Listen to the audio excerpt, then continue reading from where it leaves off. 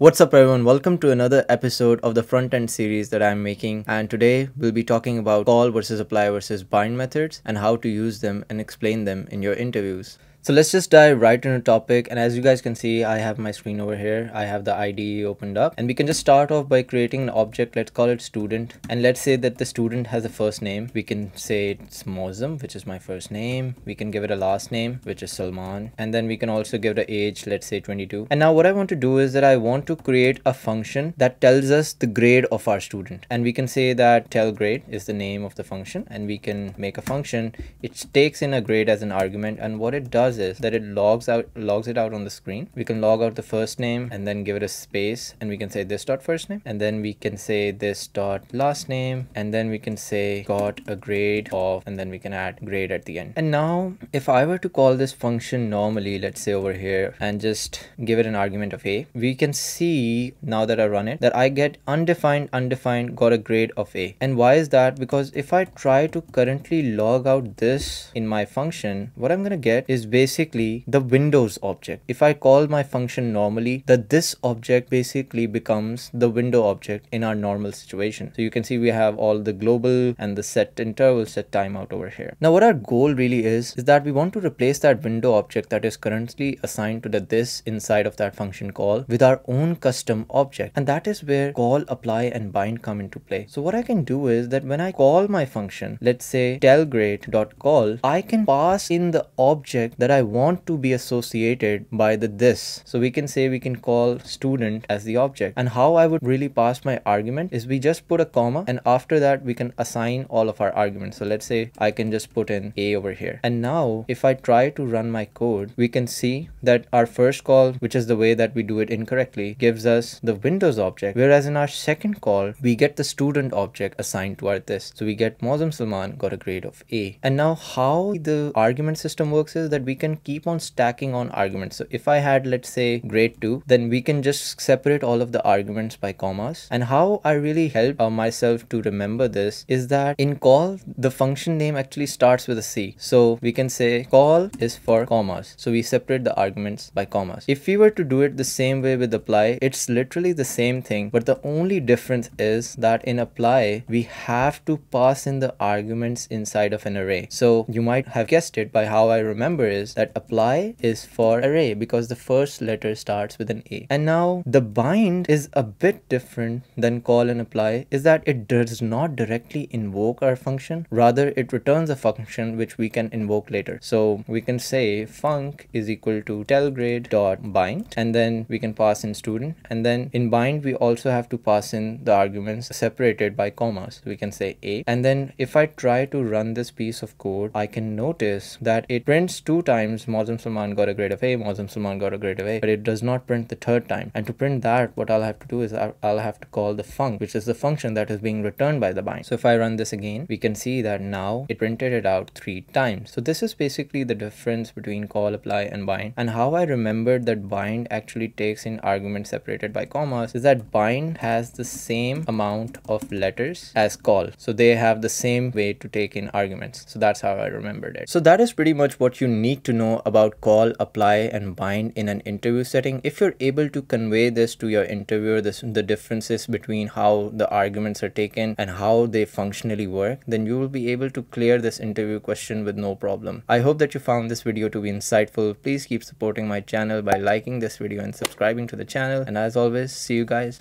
in another video.